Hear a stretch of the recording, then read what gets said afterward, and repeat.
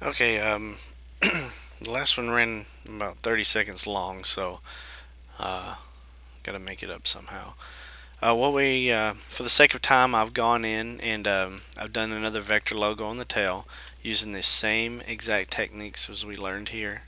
You know, with using the width measurements, or you can just keep trial and error and free transform it by doing Control T or whatever. I've added all the text, the rest of the text.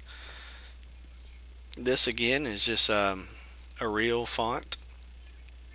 I use bold, I think size 11 maybe, can't remember. But just for the sake of time, I went ahead and did all that. So either way, they're all there. You can use your own fonts, whatever you like. This is your world in the end. You know, do what you want to do. Right now, we're going to go ahead and do fine details, like we're going to make KLM's white door frames and the white under the warning labels. I'll show you a quick and easy way to do that. Door frames.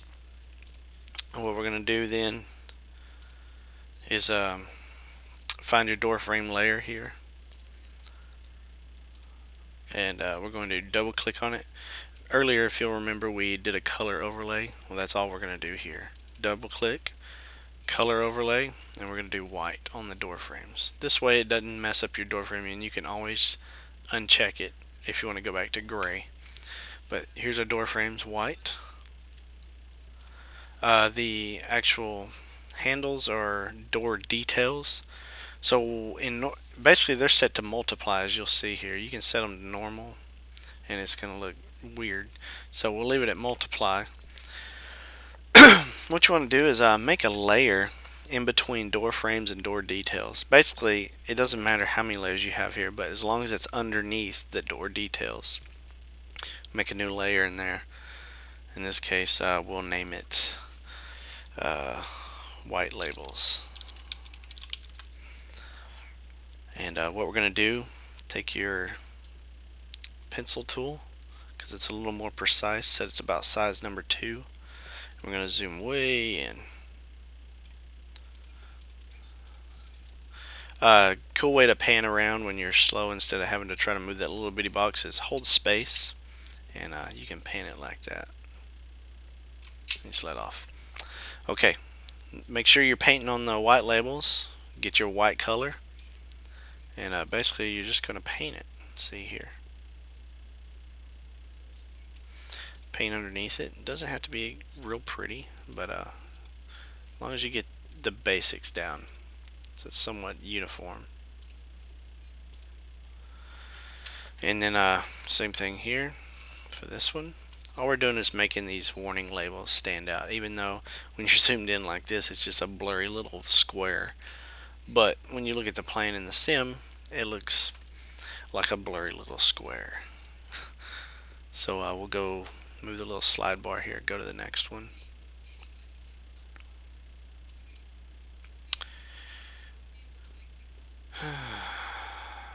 Sorry, some of this stuff is real monotonous. Like I said, if you have easier ways to do things, by all means do them. You know, this is just to help those who don't have easier ways to do things, like I was at one time, and I'm just happy to be able to share what I've learned with other people.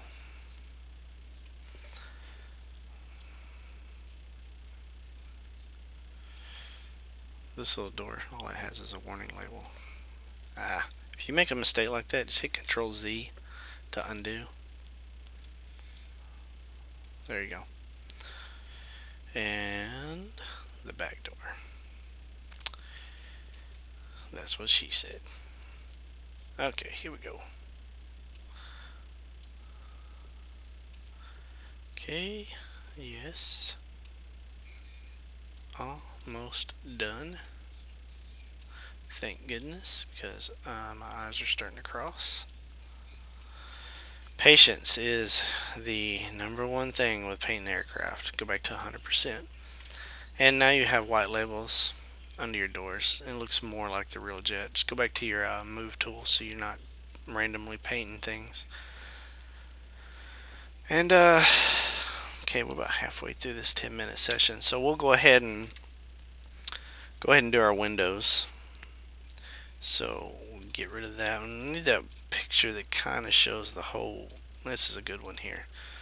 Shows the whole side. As you see in this picture, the only blank we have is the one window immediately after the second door. And then if you look at another picture that shows even further back, this one might, for the most part, yeah. You can see there are no more blanks, and we know for a fact it goes all the way to the back because we just did the flags earlier. So we only have one blank window on KLM, believe it or not. So it's already blanked there. So we'll go through and we will unblank these. This is real simple. Go to your windows, make sure you're on the right layer, do your little layer check that I do. Selection tool, select a window, Control C to copy, Control V to paste. You see it's going to misalign it. Use your arrow key and align it perfectly with that one. Okay, little thing with moving. Using your arrow keys, you move 1 pixel at a time. If you hold shift, you move 10 pixels.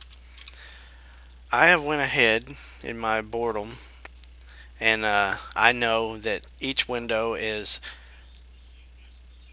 30 pixels to the left and back 4, which makes it 26 pixels. So 10, 20, 1, 2, 3, 4, 5, 6. And you'll have exact spacing, which will help you when you do night layers. So we got that window there. Right click on it. I'm going to duplicate it. Hit OK. 10, 20, 1, 2, 3, 4, 5, 6. So there we go. Go to your blank label, windows, select that area there. We're going to just hit delete and get rid of them so they're not messing up our frames. Control D to unselect there. Normally we would merge all these together, but we still got one more window to cover, so we'll just do it all in one whack here. So same thing, select that window, copy it, paste it. It's already aligned, that was lucky. 1, 2, then move 3, 4, 5, and 6. To get the right spacing, select the blank, get rid of the blank. So we're going to merge these layers. We have layer 8, layer 8's copy, and then layer 9, and they're all windows. So we will click on the bottom one, hold down on shift, click the top one, or you can click on the bottom, hold down control, and individually click. Right click on windows, merge layers. Every once in a while it'll do that. I can't remember, I think you got to go from the other direction. But if it changes the name, you can always just go to your layer properties and name it back windows, or you can just leave it layer 8. But it'll confuse you later on down the road when you quit painting and then start back again, like I do all the time. So anyways, now we have our windows correct. So we got correct windows, correct door frames, correct warning labels. We have all our logos in place, including the tail. Everything is ready to go. So the left side is essentially complete. So we're ready to copy everything to the right side. So we'll go ahead and stop here, and we'll pick back up while we're copying to the right side.